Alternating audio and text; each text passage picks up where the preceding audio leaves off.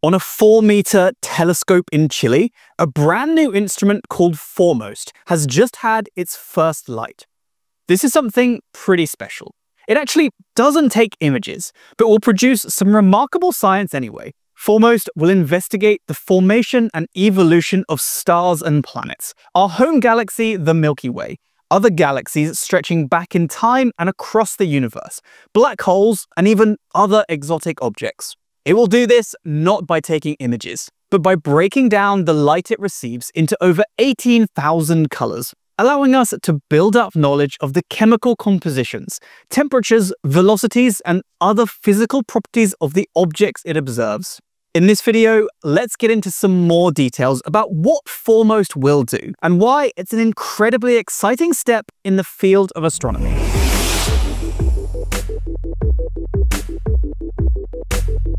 The VISTA telescope in Chile has a 4.1-meter primary mirror, and the Foremost instrument has been installed on this existing telescope. Foremost itself is currently undergoing calibration processes, and as part of that, we got the first light for the instrument. Normally, when we talk about first light, we get some images to look at, even if they're not perfectly focused or in color yet. In this case, though, Foremost is purely a spectrograph instrument, so it doesn't actually take images itself. There used to be an infrared camera on VISTA, but it's now been replaced by Foremost, a visible and near-infrared light spectrograph. Forget images for now, we're all about spectra here. That means Foremost breaks down the light it receives into the component wavelengths that make up that light. In almost all situations, the light given out by an object is made up of a load of different wavelengths or colors of light. White light is a combination of all colors. Breaking down that light tells us loads of scientific information about the object that emitted that light. It can tell us about the composition of these objects, as well as details about their temperatures, velocities, and more. This is because all chemical elements and compounds absorb and emit light at very specific wavelengths, and only those wavelengths. It's a sort of chemical fingerprint. For example, hydrogen always absorbs light that's a wavelength of 656.28 nanometers, and we call this the hydrogen alpha line. It's called a line because a spectrum typically looks a bit like this, a jaggedy, noisy line, often with some pretty obvious peaks and troughs like these. These are what we call spectral lines that correspond to specific chemical compounds. Slightly confusingly, sometimes seeing a compound is a peak, and sometimes it's a trough, so there is a bit of a subtlety here. You see, when we break down light and measure how much of each wavelength we see, that's taking a spectrum. And if there's an element present that's emitting loads of the specific wavelength that that element always emits, it would result in a big peak seen at that wavelength, which would tell us about the presence of that element. Similarly though, we could have an element absorbing loads of the wavelength that it likes to absorb, and in that case, we would see a big dip at that wavelength. Just bear that in mind, but it's not too important here. One of the remarkable things about Foremost is how well it can resolve these spectra. You see, it's not really possible to measure every wavelength exactly. We're really measuring little bins or ranges of wavelength. The spectral resolution for Foremost, that's how finely it can split up light, is really impressive, and it can often break down light into around 18,000 finely separated wavelengths. We can think of that as 18,000 shades of color. Many of these human eyes can't see, but the instruments here can. It's like making a rainbow out of the light, but instead of just 7 steps of color, there are thousands.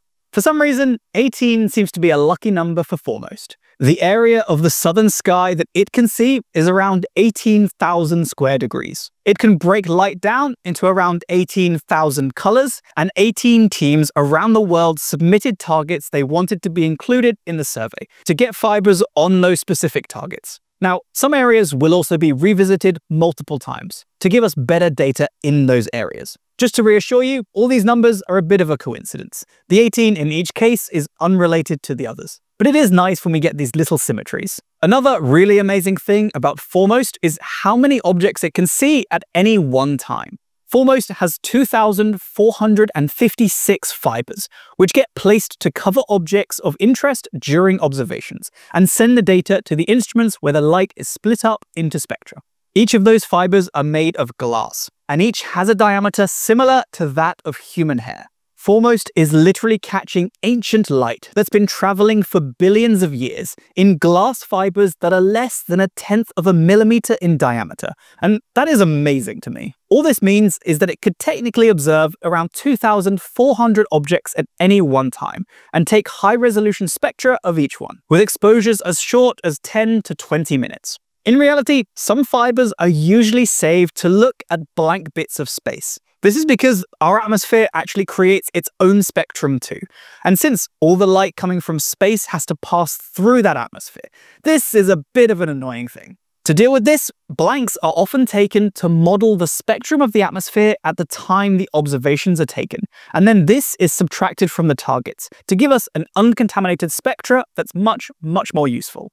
Now, there are other instruments that actually do have a better spectral resolution than Foremost, meaning they break down the light into even more wavelengths, but they are all single spectrographs, meaning they can only observe a single object at any one time. And one is a lot less than 2,400. So you can see how quickly Foremost will take data in comparison. Foremost also has an incredibly large field of view compared to other spectrographs, and even many other imaging telescopes. Here's that field of view compared to the full moon. In astro terms, we usually use units called degrees to measure sizes on the sky, and the Foremost field of view is about 4.2 square degrees, in a hexagon shape with a diameter of about 2.5 degrees.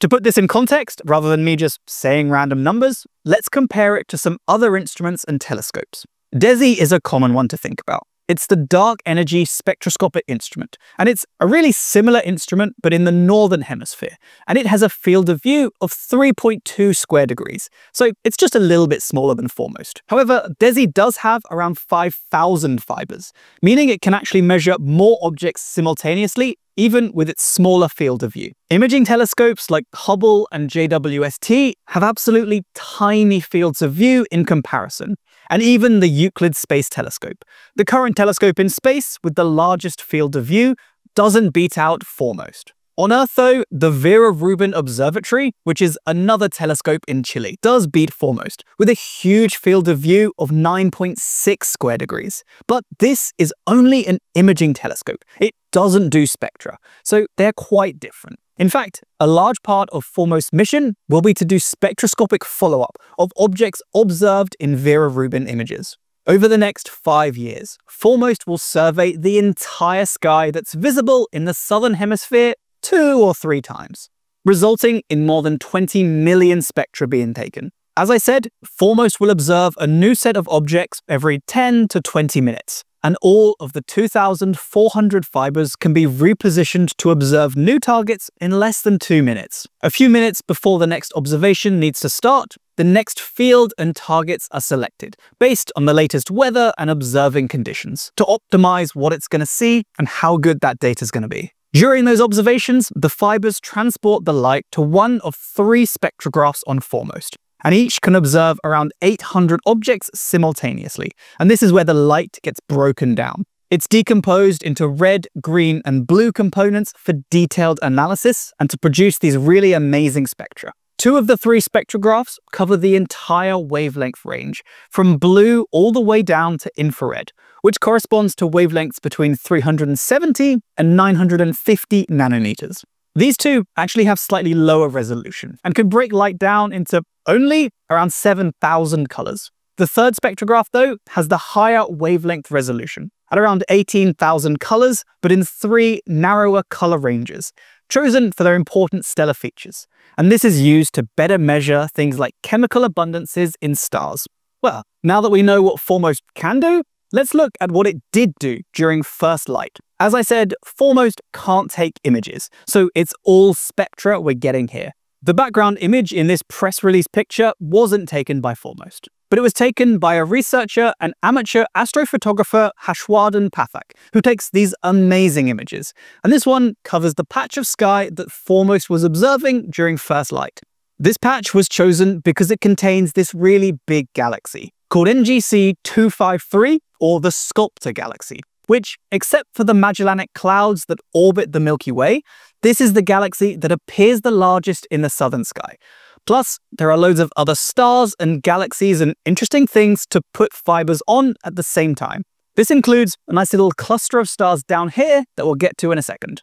These first light spectra are really impressive and exciting to see. But even so, the instrument isn't fully calibrated yet, so these aren't expected to be used for science. That will happen once the survey starts properly in the coming weeks and months, after lots of engineering works leave the instrument science grade. Here though, in just 20 minutes, Foremost observed over 2,000 targets across its huge field of view, simultaneously and in great detail.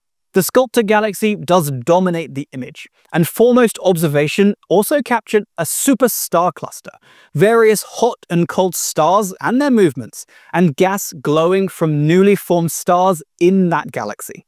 Across the image from the galaxy is the star cluster. It's a globular cluster called NGC 288, and it's a dense group of about 100,000 very old stars. It's inside the Milky Way, but about 30,000 light-years away from us, so that's a lot closer than that galaxy. It formed between 12.5 and 13.5 billion years ago, in the very earliest phases of our galaxy's formation. And we can see that it contains almost entirely helium and hydrogen. The lack of almost any elements heavier than these two reflects the pristine conditions these stars formed in. This is because heavier elements are formed inside stars themselves. So stars need to be born, live, and then explode to spread these heavier elements throughout the universe. And that hadn't happened much at all when these ancient stars were born. Other objects observed in first light include a large variety of bright and faint stars in the Milky Way, a pair of overlapping galaxies 900 million light-years away, and more than 1,000 other galaxies, near and far, stretching up to around 10 billion light-years away.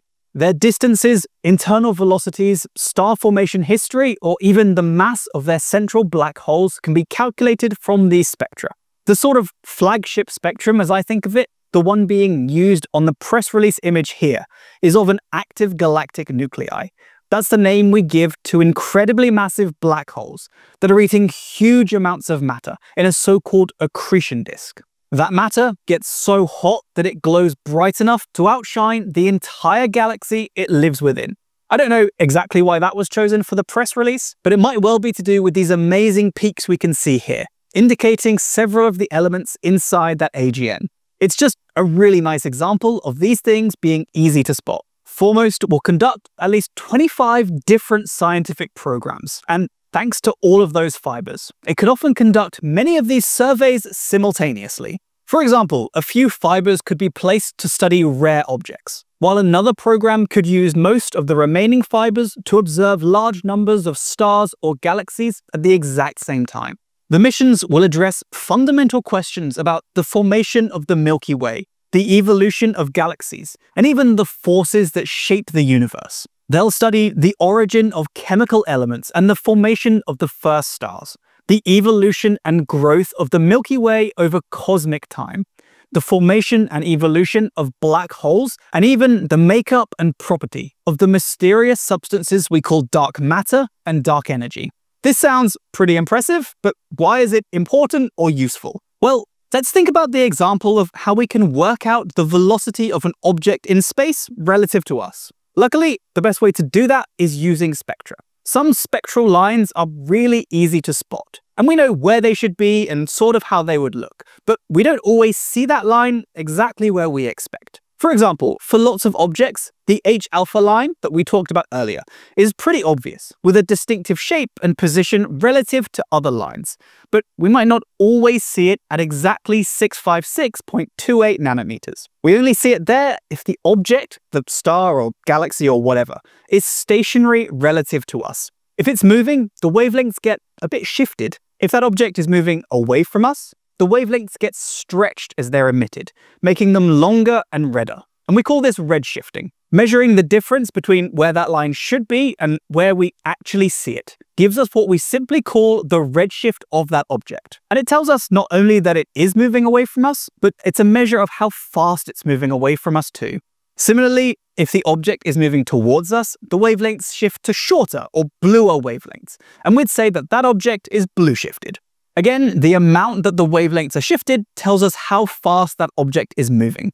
With Foremost and its incredible spectral resolution, we can measure the velocities of objects incredibly well. down to shifts of less than a kilometer per second, which on the scales we're talking about is really good. Low-resolution spectrographs get blurry lines, and shifts this small are hard to detect. But the foremost resolution lets it effectively measure differences that are a few hundred meters per second. Thank you so much for watching, and especially for making it all the way to the end. Right now, YouTube is seemingly hyper-focused on likes and comments. So if you enjoyed the video and want to help out the channel, just leaving any comment below is super helpful, and I would really appreciate the support.